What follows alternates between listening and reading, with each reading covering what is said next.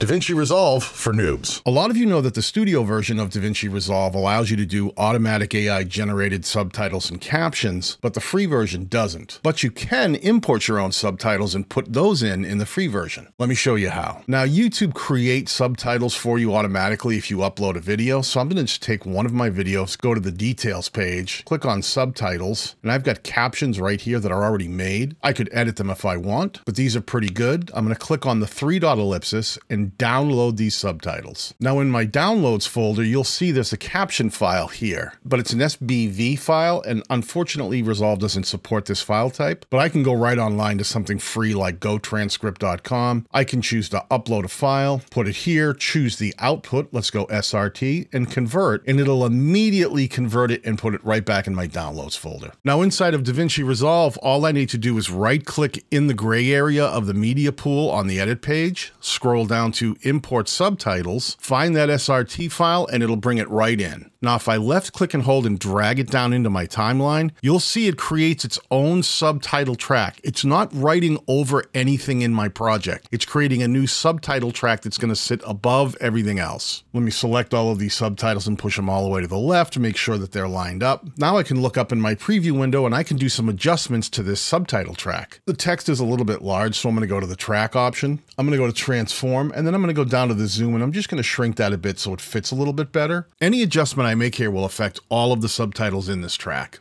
I can change the position so it's a little more down towards the bottom. I'm going to put a background on there just to have a little color behind it so it separates it from the video. And now when I play through, I'll have all of my closed captions with the timing exactly where I need it to be because YouTube handled that for me. And I've got closed captions from inside the free version of DaVinci Resolve. DaVinci Resolve for noobs.